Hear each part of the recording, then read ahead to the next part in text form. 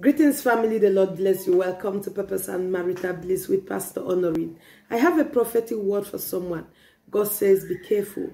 This person is an emotional blackmailer. God says, be careful. This person is an emotional blackmailer. This word is coming to someone. You are close to somebody, and this person wants to have their way all the time. They want to control you all the time. Every time they tell you, they make a demand.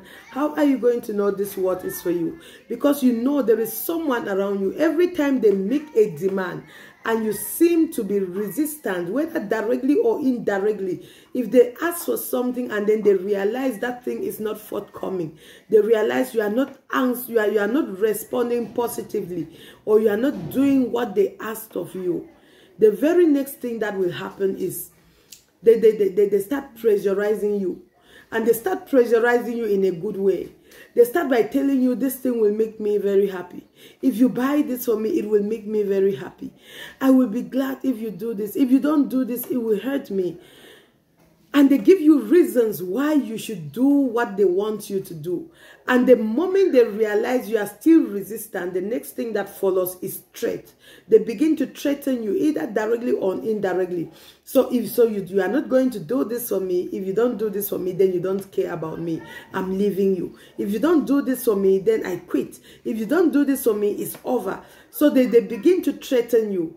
And since you don't want to lose them, you are going to succumb to it, and you are going to do what they wanted.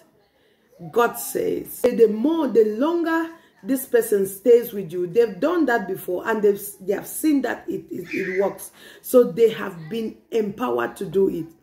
So every now and then they are using the same strategy. Every now and then they are using the same strategy. And that strategy has empowered them to be controlling you. So they are gradually becoming very controlling. God says it's time for their strategy to backfire.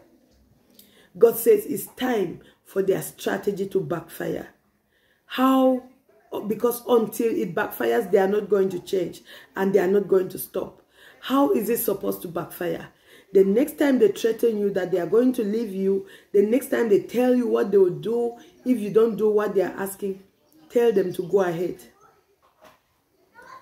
If they tell you it's over until you do this, tell them fine. You have this. If that is what you've decided, then it's okay. It's over then.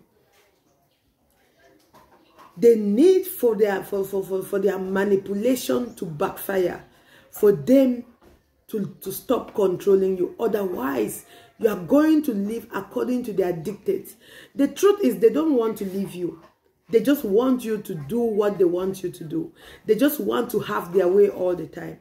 And God says it is not healthy for a marriage. It's not healthy for a relationship. Not even a work relationship. Not even a friendship. Talk less of a marital relationship.